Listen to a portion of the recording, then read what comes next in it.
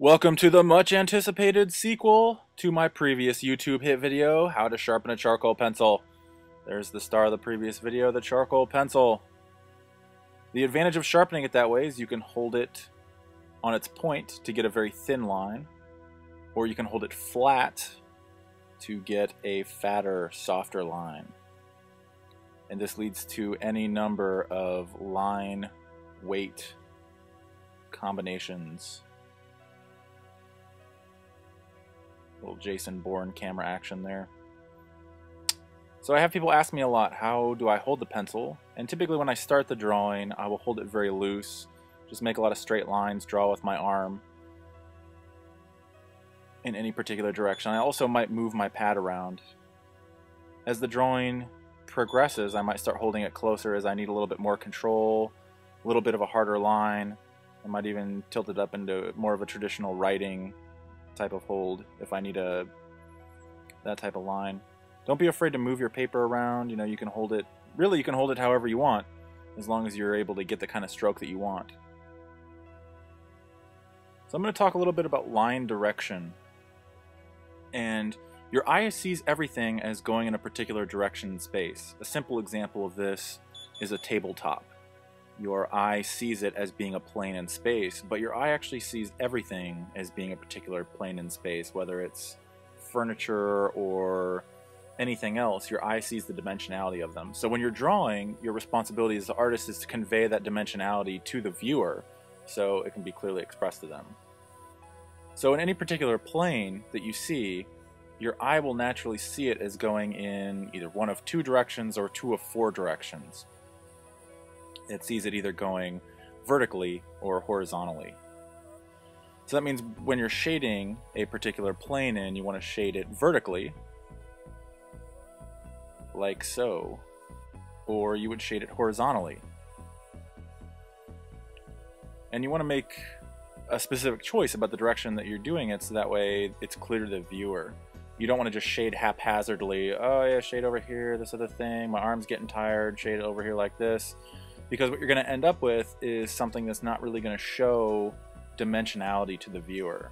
And it can be easy, especially if you're first starting to draw, to shade it in very quickly and not make a deliberate effort to shade it in a particular way. So here I'll just show you some kind of arbitrary shape, how to shade it in. So imagine this is some kind of like a wall or some kind of plane going back into space. So you have two options. You can shade it either going the lengthwise with the plane or the heightwise. So here you can see I've shaded in kind of the marks going lengthwise. In this next one, I'll shade it in with the marks going more vertically with the plane.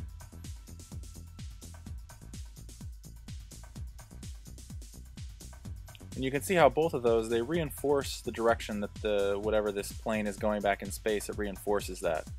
And I'll do one more quick example of how not to do it in general. And this is not a rule, there's not a particular rule, but if you want to emphasize the dimension in the drawing, you would want to shade with whatever is the particular plane.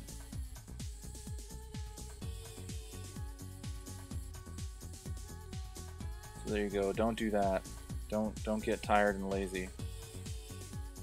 I'm guilty. I can say that because I'm guilty of having done it before, but it just never worked out good.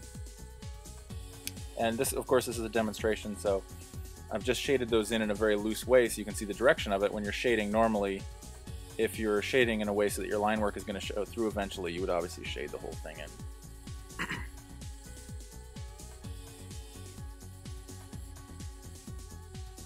So try to think about what the direction of the plane is, and it doesn't matter whatever it is that you're doing, what the plane is. Just try to break it down into a particular plane and then show that direction with your line work.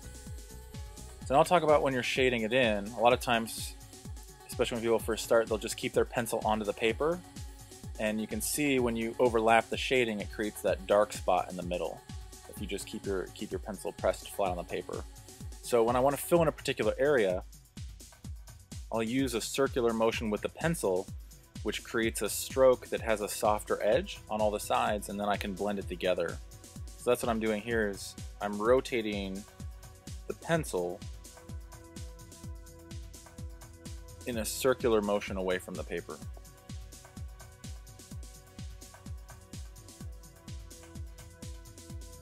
So you can see this a little bit more of the Bourne camera here. I'm rotating, this is exaggerated, in a circular motion away from the paper, so that way the stroke that I use doesn't really have a definitive beginning or end. And it might take some practice to get used to doing it very deliberately to start, but as you do it very slowly over time, you'll start to get faster at it, as you saw when I was doing it above. And then you can blend the strokes together very easily. And you can see information on this and many other fundamentals in my book, Fundamentals of Drawing from Life. Thank you for watching.